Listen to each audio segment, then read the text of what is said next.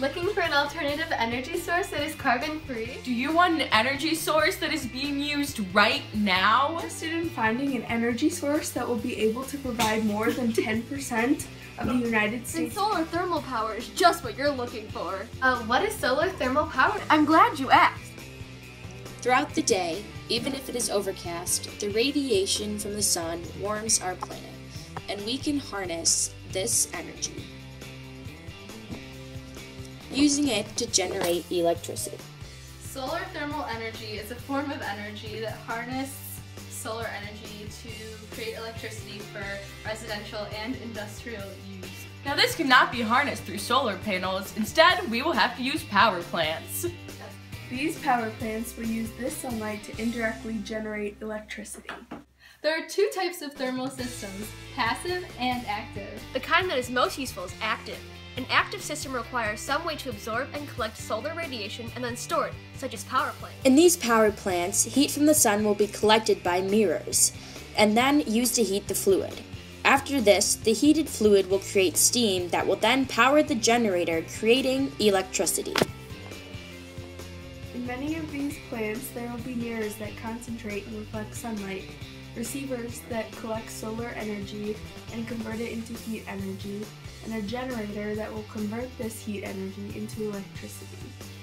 Wow, that sounds awesome! How long will you have to wait till you have this kind of energy source? Actually, Ava, people have been using this energy to produce electricity for years now. These are also known as linear concentrator systems, and they're able to generate up to 80 megawatts of energy. To put that into perspective, 1 megawatt can power 750 to 1,000 homes.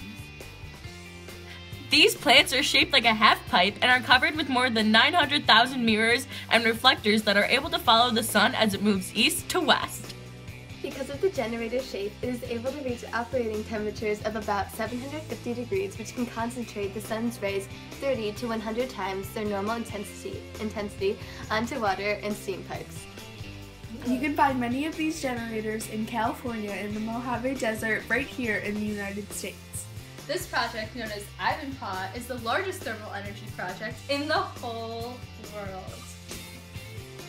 These 3 power plants serve more than 140,000 California homes during the peak of the day. Also reduce the carbon dioxide emissions by more than 400,000 tons a year. So you're saying this type of energy saves the Earth and is already in play in many places around the world? That's exactly what we're saying.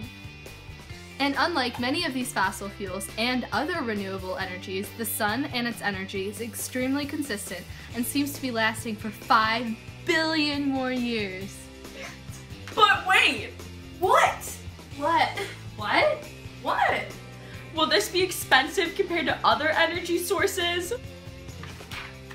That's a good question, Ellie. Well, since solar thermal energy will help reduce the CO2 that is permitted in the air, this will also help reduce global warming, which is projected to cost the government billions and trillions of dollars to help reduce. Also, since you don't pay for the sun's energy, you would just have to pay for everything up front, which is already saving a lot more money than many fossil fuels. So if you're looking for a reliable energy source, solar thermal energy is the right thing for you. It saves energy, costs less, and is available and in use as we speak. Solar thermal energy, putting the so in solar.